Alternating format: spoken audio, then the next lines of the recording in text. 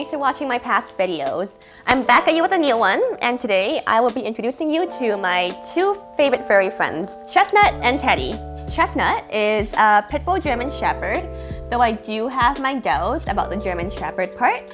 And Teddy, he is a cattle dog and Labrador as well too. I got Chestnut about 3 years ago, and that was when I was living in a basement suite and everything. So back then, I couldn't really adopt a dog from a proper agency because they would just say no. And I was being rebellious back then when I was like, 18 and new. I went on Craigslist, I looked on the pet section and I saw a Chestnut, and he was the first dog I saw. I decided I would have him. And yeah, he's been my dog ever since. When I got Chestnut at first, he was like this very shy, submissive dog. And he's still submissive, though he's hit puberty, so he knows how to defend himself. And for Teddy, I actually just broke up with my ex-boyfriend, and I wanted to go on this whole new adventure where I just get a bunch of new things and upgrade my life and everything. So I joined this fostering program. And at first, I got my first foster dog, who was a slow, tiny old poodle with eye problems, ear problems, and walking problems. Because I figured, since I have such a rambunctious dog, I would foster a slower, smaller dog. And that dog was way too slow for me. So next dog came, I was like, okay, I can go for something that's younger and a bit bigger. And they gave me Teddy, 4-month-old Teddy, unpotty trained and everything. But when I first got him, he was so tiny. I could literally carry him in my arms, up here as well, not just down there, but up here. And that was when he was 4 to 6 months old and everything. But it was during Christmas, and he was only comfortable around me, and I have a soft heart, so I adopted him. And now he's like this, very big dog.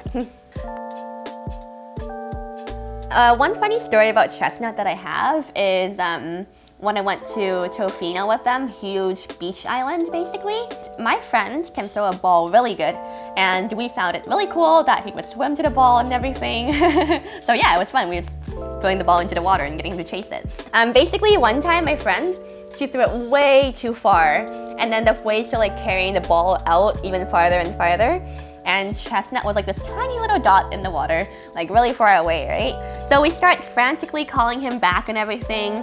We have a little group on the beach watching us get our dog back as well too, because they could hear how frantic we were. And yeah, the water kept running over his head, but he just didn't care. He's a sturdy, strong dog, right? So after 3 minutes of being in the deep end of the whole ocean and beach and whatever, he gets his ball, comes back, and yeah, everything's fine. But we were pretty nervous when that happened. And it was interesting seeing him swim all the way out there as well too. And Teddy's funny story. Well, I don't really have one. He's very lazy, doesn't really do much. Actually, wait, no, I do have one. Okay, so I have some dog walkers, and they walk both my dogs. And Chestnut's actually a bit reactive as well too. But we already know that we handle it and whatever. But anyways, one day my dog walkers, they come back to drop my dogs off. And they look sad and glum, and I'm like, what's wrong? And then they're like, an incident happened. So, me, I was thinking Chestnut, went off and bit somebody or whatever, right? It never happened before, but could happen. And turns out, what actually happened was Teddy killed a bunny. And when I heard that, I was actually pretty relieved that it wasn't Chestnut that was in trouble. And I almost started laughing, because I was just so relieved, yeah. No, but he killed a bunny before. Luckily it wasn't gruesome or anything. Basically they opened the car door, and then he just shut up the car, he stuck his head into a bush, and then he came out with a bunny in his mouth. That's Teddy's funny story. So, yeah, no, I got these dogs when they were pretty young, and the reason I love dogs so much is because, yeah, I was a single child growing up, and my mom didn't want me having any pets at all because she's just a really, clean mom and everything. And then once she did, when my dad joined in, it was mostly, goldfish or a bird, which was really fun, but I wanted a nice big dog who can walk me on the street. So, yeah, as soon as I turned 20, I decided I would get, Chestnut.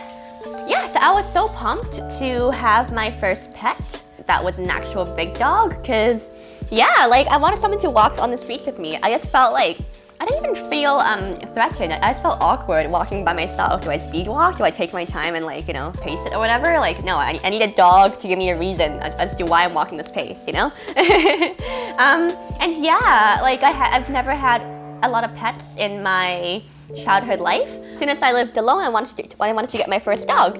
And as soon as my ex gave me the okay, I was like, all right, Craigslist, first dog I see, I'm gonna take him home. Chestnut was my first dog, and honestly, when I got him, I should have planned out more, you know, as everybody says, hindsight's 20/20, and if I knew, I would have gotten like a small poodle or something, you know? But I love him too much, and I am willing to accept the responsibility. So yeah, no, like right now, I live in a bottom floor apartment, and I like it, but I prefer something off the ground. But you know, whenever he is in an elevator and it either opens and there's someone outside, or even worse, a dog outside, he gets really nervous and anxious and everything. So I can't, you know, have that happening, obviously. You know, I've done a lot of dog training, dog boarding and stuff, and we're still going through trainers right now. We're still seeing what works for us, you know.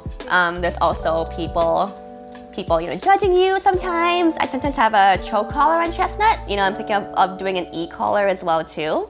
And people definitely do, you know, like give bad comments once in a while only. But when that happens, they're like, have you tried handling him?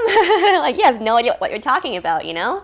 But yeah, no. I hope this can help you guys relate to something because yeah, I have a reactive dog. Thanks for watching my video, guys, and I hope you all enjoyed learning about my dogs who are a bit tired right now. Yeah, make sure you like this video, get my YouTube algorithm up and everything. Leave a comment down below. Tell me about a cute or cool dog story you have and everything. Make sure to follow me on all social medias as well. And yeah, I hope to see you in my next video. So yeah, thank you so much. Mwah. Bye!